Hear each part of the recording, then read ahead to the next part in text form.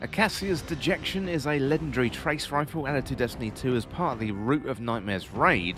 This one is an absolutely incredible solar trace rifle, and it can roll with Incandescent Plus. Trace rifles are on the up and up these days in the sandbox right now. Well, today I want to check out the stats and the perks the rolls to chase for PvP and PVE, plus also have a look at how to get Acacia's Dejection in Destiny 2. Well, if you're new around here or find this useful, don't forget to hit that subscribe button down below for all the latest Destiny 2 content and turn on notifications by hitting that bell, and roughly 95% of viewers who watch This Week in Video Games aren't subscribed. So subscribe today and never miss an update.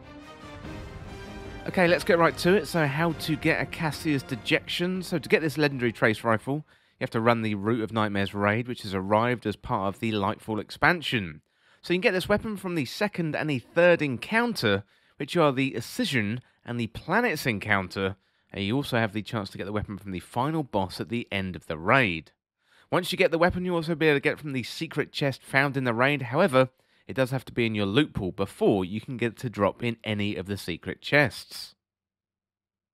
Okay, next up, let's have a look at Acacia's Dejection in a little bit more detail. So this one is a legendary energy trace rifle, an adaptive frame, meaning it's got a well-rounded grip, it's reliable and it's sturdy. So looking at the stats, we got 6 for impact, 69 for range, 80 for stability, 59 for handling, 53 for reload speed, 13 for airborne effectiveness. It's got 1000 rounds per minute with 98 in the magazine.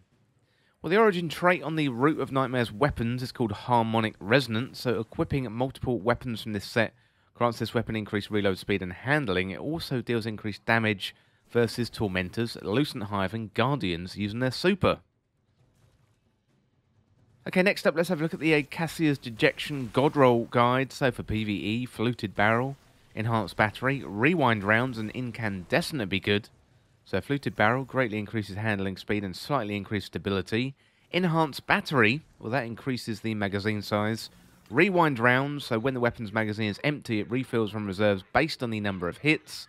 And then you've got Incandescent, absolutely fantastic perk for solar weapons. So defeating a target spreads Scorch to those nearby, and more powerful combatants than opposing Guardians cause Scorch in a larger radius. For PvP, Fluted Barrel, Enhanced Battery, Perpetual Motion and High Impact Reserves would be good. So Fluted Barrel greatly increases the handling speed and slightly increased stability. Then you've got Enhanced Battery, increases the magazine size. Perpetual Motion, so the weapon gains bonus stability, handling and reload speed while the wielder is in motion. And then High Impact Reserve, so rounds at the end of the magazine deal more damage. Let me know in the comments what you think of the Acacia's Dejection, plus let me know your favourite rolls. Well, that is it for this guide for how to get the Acacia's Dejection in Destiny 2, and as always, thank you so much for watching or listening. Well, don't forget to subscribe, and I'll see you real soon.